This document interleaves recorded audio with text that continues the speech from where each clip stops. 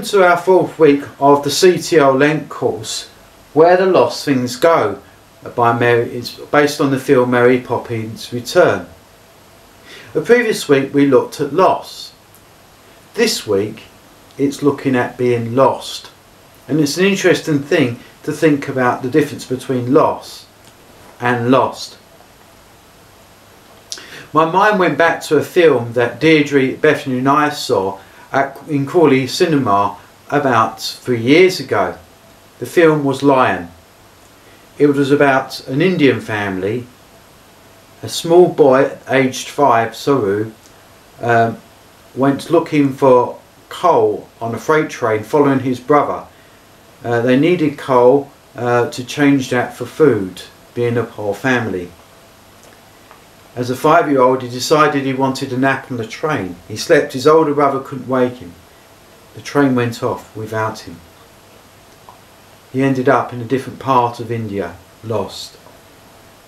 He couldn't explain as a 5-year-old to the guard where home was. Fast forward 20 years later, this boy lived in Melbourne, and he finds out where his home was.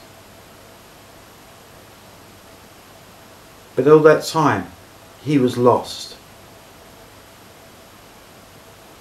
Think about his mother, or even his younger sister, lost. So that's what I want us to think about at the moment. Of course, lost is a word that also has overtones for moral, that lost woman. In the film Mary Poppins, Michael, the father, has lost his wife, who organised his life, kept things running smoothly. He's lost in his bereavement. He's also lost because of his financial position, in serious debt, and the house is being repossessed. And at this stage he has little hope. Well, let's look at the questions in the book. Yes, interesting enough, the first question is feeling lost the same as being lost? The second question is, as a Christian, are you responsible for lost souls? And the third question is, what does it mean to be found? Why don't you pause the video and consider those questions now. Is feeling lost the same as being lost? As a Christian, are you responsible for lost souls? And 3, what does it mean to be found? Our first reading of the 3 readings that it's giving us is from Psalm 107. Psalm 107 is a thanksgiving psalm. It's a psalm where it gives thanks for the God who does find us, who does redeem us, who answers our prayers. So it's the first 9 verses. Let me read it to you. Oh, give thanks to the Lord, for he is good, for his mercy endures forever.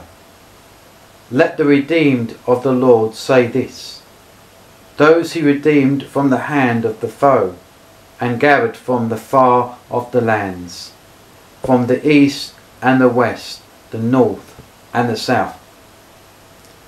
They wandered in the barren deserts, finding no way to a city to dwell in. They were hungry and thirsty, their souls was fainting within them. Then they cried to the Lord in their need, and he rescued them from their distress, and he guided them among the straight paths to reach the city they could dwell in. Let them thank the Lord for his mercy, his wonders for his children of Adam. He satisfies the thirsty soul, and the hungry he fills with good things. So we have 4 questions here. I'll read the questions and then you can pause and think about them. The first question of the 4 is, what is the psalm asking of us. The second question. Their soul fainted within them. What does that mean to you? The third question. Why do you think there are so many wilderness stories in the Bible? And the fourth question. Why do you believe the psalmist felt he must tell us this? Why do you believe the psalmist felt he must tell us this? Why not pause and consider these points? Our second Bible reading is Luke 15 verses 8 to 10. Well, Luke 15, 8 to 10 is the parable of the lost coin. Luke 15 tells us three parables, and it's what I call the chapter of the lost. First of all, we're introduced to the lost sheep, then the lost coin, and thirdly, the lost son, or we often call the prodigal son. Here this parable talks about a woman who has lost a coin. Now this coin means much to her, and she needs to find it. There's two reasons why I can think straight away why this coin needs to be found. One, it's valuable. It's a coin that would be worth at least a day's wages, and for a poor peasant woman that was a lot of money. The second thing is it came off her headdress, and that was very important on a romantic point of view, on marriage. They would wear a headdress with different coins attached to it. You could even say it's equivalent to losing your wedding ring. It would have been easy to lose in a house. The house probably would have been dark with a very small window, with the floor made of reeds. Very easy to lose. So our reading is Luke chapter 15 verses 8 to 10. Or again, what woman with 10 silver coins would not, if she lost one, light a lamp and sweep out the house and search it thoroughly till she found it? And then, when she found it, call together her friends and her neighbours and say to them, "Rejoice with me, I have found the silver coin I lost." In the same way, I tell you, there's rejoicing in the presence of the angels of God over one repentant sinner. We have four questions again. Firstly, how do you feel about Jesus representing God as a woman? Secondly, how does God sweep the house and search for us?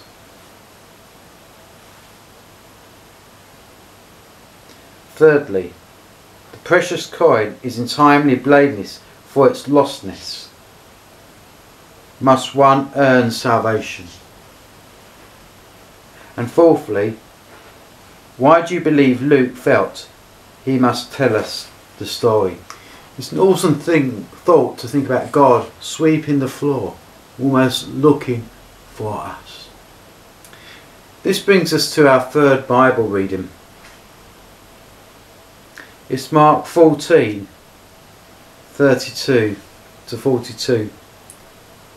It's a difficult reading.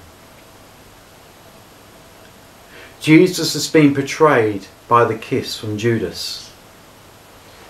He's in Gethsemane. And in this reading we're almost invited into the private pain of Jesus. Mark 14 verses 32 to 42. They came to the plot of land called Gethsemane, and he said to his disciples, "Sit here while I pray." Then he took Peter and James and John with him, and he began to feel dismay and anguish. And he said to them, "My soul is deeply sorrowful, to the point of death. Wait here, stay awake."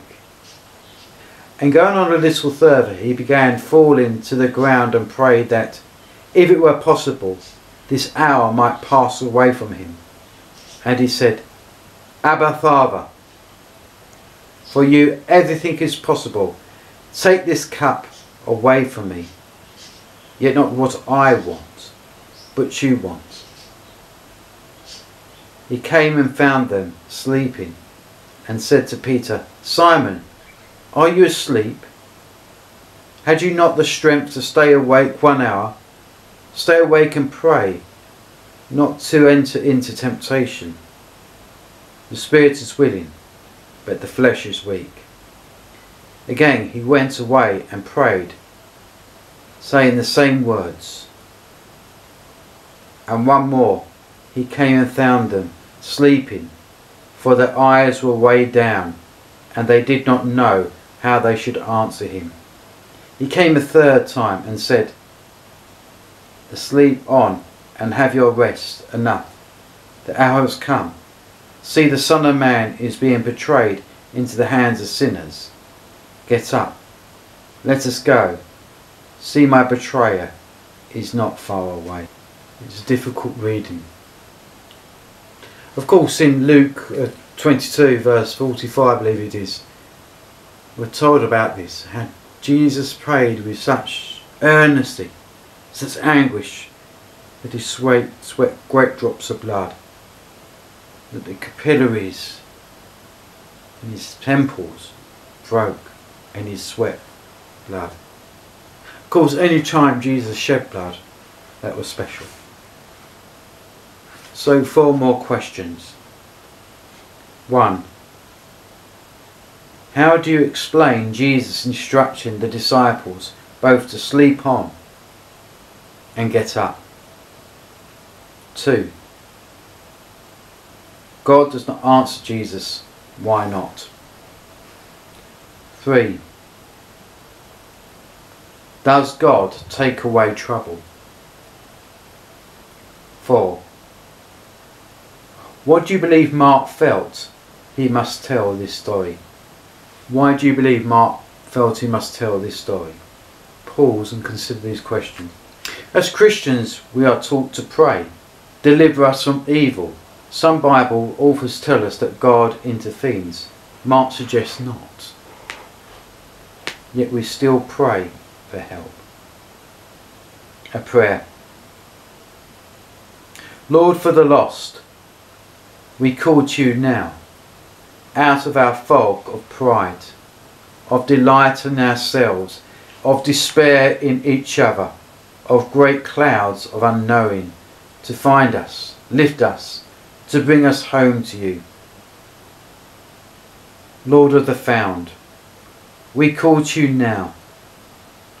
Show us how to find our way from the wilderness to you. Next time we wander, show us what signs point away from you and those which point us home. Lord of celebration, seeing us far off and watching us return, rejoice yet one more time. Amen. Well, there's a lot of food for thought this week in the Lent course, and I'm looking forward to joining you next week for Lent course. Please come and join us for our Sunday service virtually at 11 o'clock on Sunday, and I wish you well. Stay safe, and as we're told, wash our hands. Great is the darkness that covers the earth, oppression, injustice and pain. Nations are sleeping in hopeless despair, though many have come in your name. Watching while sanity dies,